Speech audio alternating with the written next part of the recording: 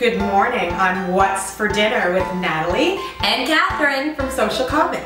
And today we're going to be cooking mini quiches. And you can eat it for breakfast, lunch, or dinner. And that's what's so great about this. And it's in a little muffin tin so the kids think it's fun to eat. But again, we are packing it with delicious, healthy, nutritious ingredients in 5 steps.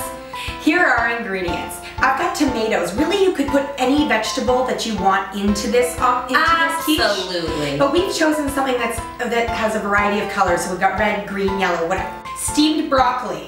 Just a small head of broccoli. Make sure you steam it, not raw. Otherwise, you get a funky taste in that quiche/omelet. Then I have a couple of slices of ham. Again, you could add anything you want. You could add turkey. You could add, what's another meat? Ham.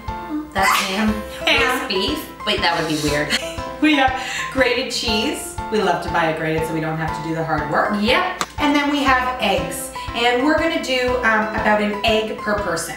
5 easy steps. Step number 1, beat your eggs. Beat it, beat it, beat it, beat it. She doesn't have the right utensils, but she's got lots of Watch weird this one. ones. Here we go.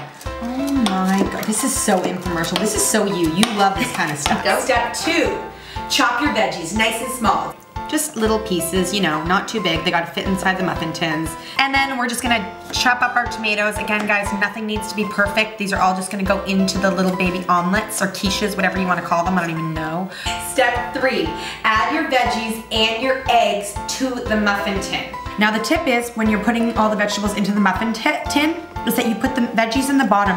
That way, you make sure that you get even veggies in each one, okay? And you just want to cover the vegetables with egg, one like so. Step 4, top with grated cheese. We are going to top with the grated fromage.